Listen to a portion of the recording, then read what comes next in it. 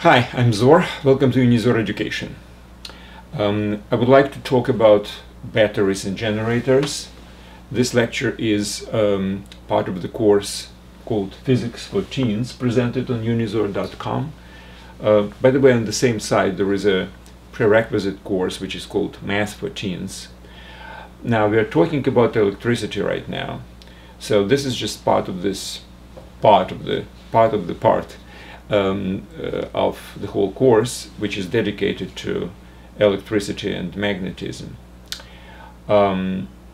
If you found this lecture somewhere on YouTube, on some other source of information, I do suggest you to rather watch it from the unizor.com, because every lecture on the website has a detailed notes for this lecture. It's like a textbook, basically.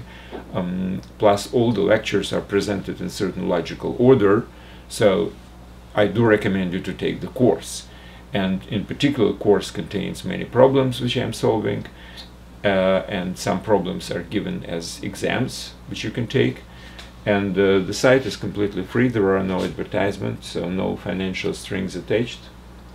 Alright, let's go to the batteries. I would like to start with analogy. Everything in physics is really understood much better if you make some kind of a meaningful analogy. So analogy which I'm trying to use when talking about batteries and generators, basically the generators of electric energy. The analogy is the heater or the boiler, whatever, and the radiator when you are heating the room. So what actually happens is, so this is something which is the source of heat, let's call it a boiler or something. Now the hot water is generated by this boiler and it goes to the house, to a radiator. This is the radiator. Now there the hot water gives away its heat, basically heating the room, and the cold water goes back into the boiler, and this is the flame, and it heats again the water, and the water circulates. So this generates energy and this consumes the energy. Now very similar process is happening when you have an electric circuit. So let's say you have electric circuit which has the battery, this is the battery, and a resistor.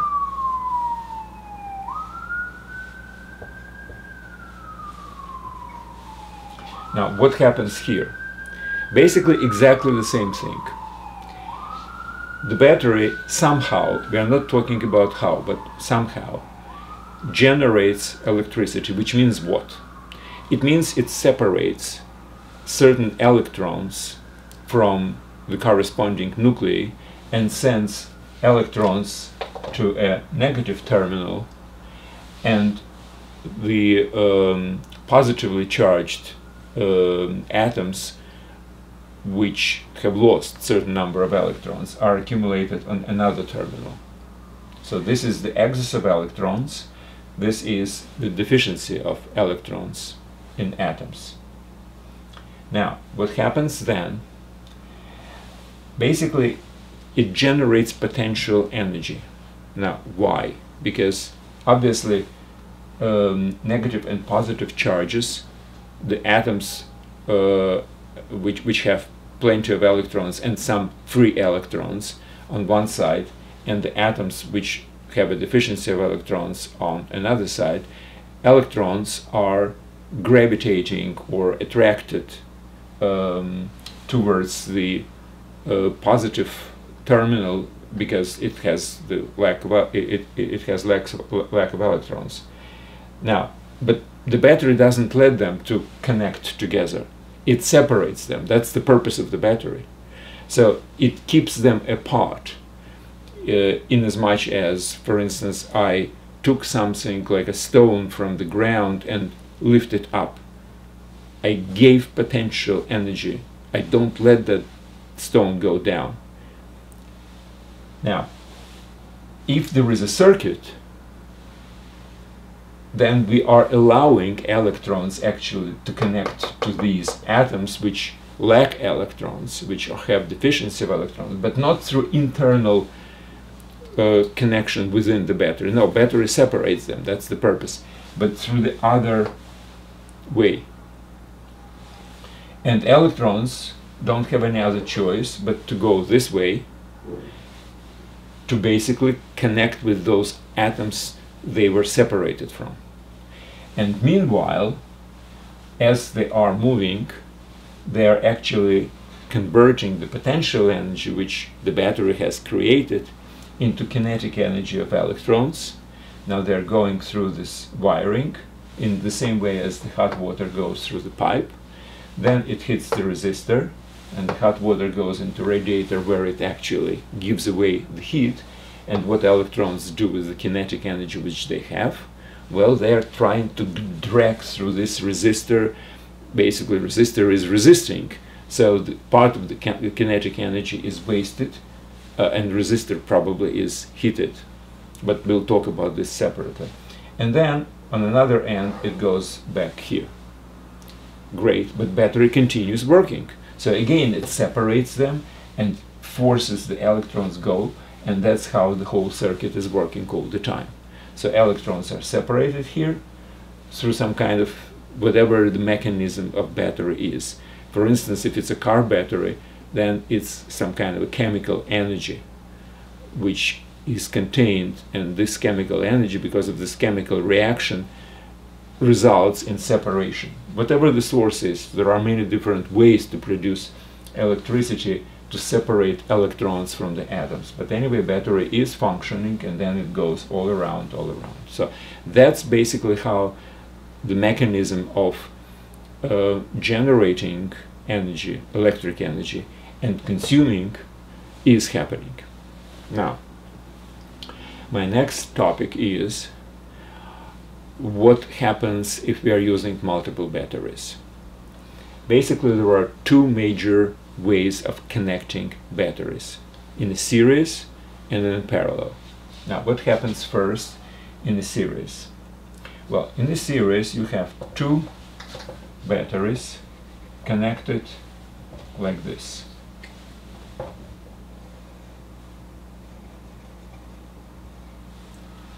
So the negative terminal of one is connected to positive terminal of another, and then the negative part of this is connected through all this. I'm sorry, this is positive. This is negative.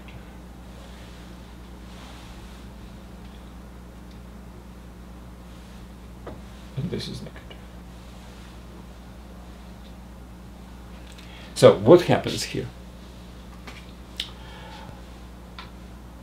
Again, let me use the analogy with the heater. What happens if we connect two heaters one after another?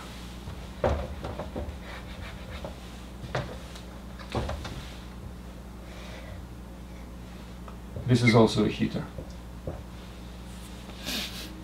Well, the water, the cold water which is coming here, is being heated up to a certain temperature. But then it goes to the heater again, which means the temperature will rise even further. And then it goes out. Now, the speed of the water actually is exactly the same. We don't change the speed, but we do change the temperature. Now, what happens in this particular case? Well, this battery separates electrons which are accumulated on this terminal from the atoms which lack electrons on this one. Now, so this is the terminal with excess of electrons. Now, it goes to this. And what happens here with these electrons? Well, this battery separates its own electrons from its own atoms. Plus, there are some other electrons which are coming here. So they're pushed also towards, it's like heat. This heating mechanism actually is transmitting the hot water even to a higher temperature. And this particular battery, it already has certain number of electrons and it adds its own. So these electrons are going through this particular terminal of the battery and goes here. So both electrons from here and electrons for here are accumulated here. So we have more electrons, so to speak. So the result is that more electrons are accumulated on this side than if you have only one battery.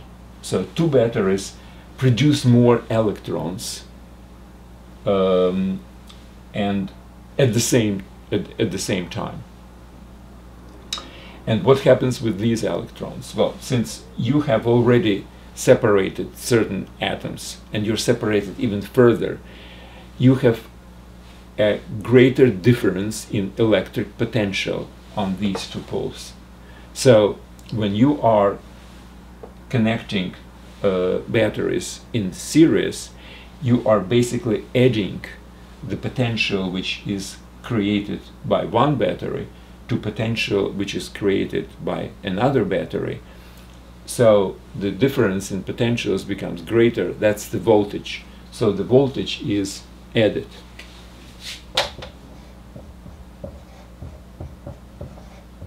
So this is the voltage of one battery, this is the voltage of another battery, and they are added together. So on these terminals, you have the sum of two voltages. That's exactly what happens when you have some kind of a toy which has, okay, insert 6 batteries. Now, how are they inserted? Usually the battery, if you look at this, it has 2 poles, one and another. And whenever you are inserting them, you usually insert it this way.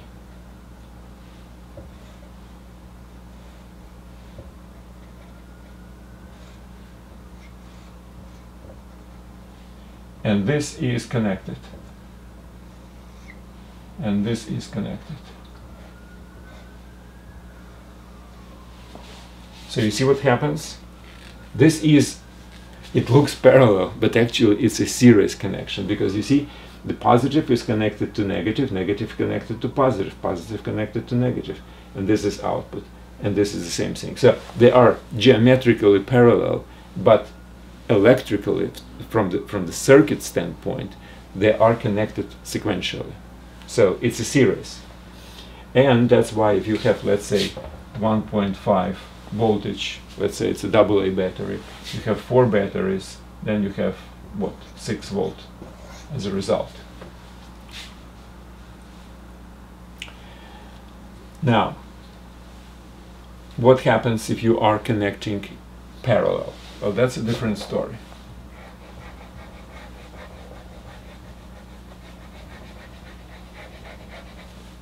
Parallel connection is this.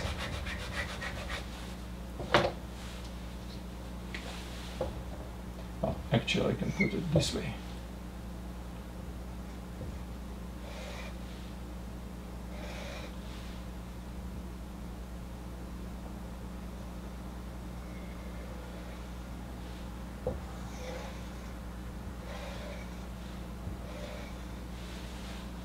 This is the parallel connection of 2 boilers. So what happens? Well, they are working basically with certain in a certain regime, producing certain amount of heat. But we don't need twice as much heat in a room. So what we are usually doing, we are reducing the flame here and flame here. So they are working longer. They are wasting their whatever the time it's allotted for them to work before they break. We are prolonging this time. They are working in a lower regime, producing the same amount of heat, but this one is producing only half of the heat, and this one producing is also half of the heat. Now, what happens if we have batteries? Well, with batteries we have again similar story. We have these two batteries connected parallel to each other.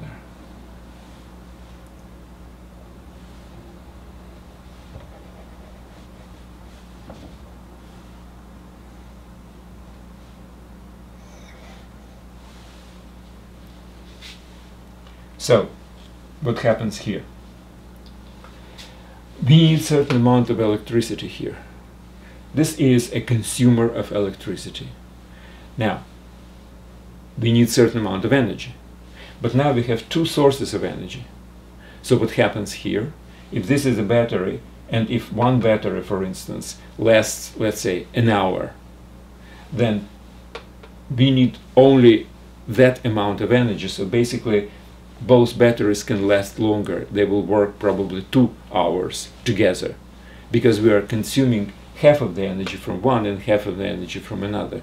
So if there is a certain amount of chemical energy in the battery, let's say we are not recharging them, just a battery, regular battery, so we are getting this energy, we are getting only half of energy from this battery, half of energy from this battery, so both batteries together will last longer.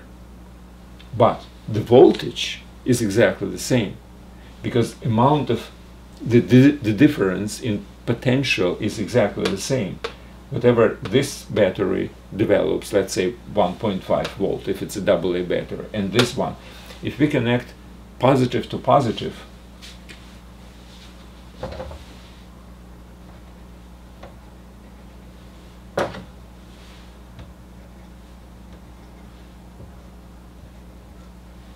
so all positive are connected to all negative are connected. What happens? We will still get 1.5 volt. However, 4 batteries will last 4 times as long, well, approximately, as one battery. They provide the same 1.5 voltage, but again, the amount of energy will be now distributed among 4 of them. So, basically, that's the most important part of this lecture.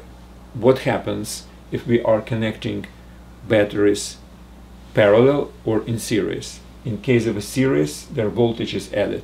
In case of a parallel, we are not really increasing the voltage, but we are decreasing the amount of energy we are taking from one particular battery, because we are spreading this amount of energy among 4 of them or 5 of them or whatever, 6 of them. And so they last longer, basically. So that's the most important part which I wanted to talk about today. It's not very important actually from the theory, but you have to really understand what happens when you are, let's say, put 2 batteries into a remote control for the television. You're putting them one and another with different sides. Not like this one, the picture before that. Okay, that's it for today, and I do recommend you to read the description, the notes for this lecture, which is presented on unizor.com, and then we will continue for the next lecture. I promise I will have some very interesting problems to solve. So certain problems I will solve like a lecture, and certain problems will be presented as an exam to this particular topic. Okay, so good luck. Thank you.